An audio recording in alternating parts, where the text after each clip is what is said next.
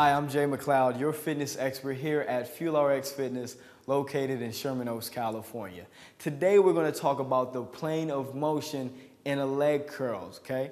Now, the human body has three planes of motion.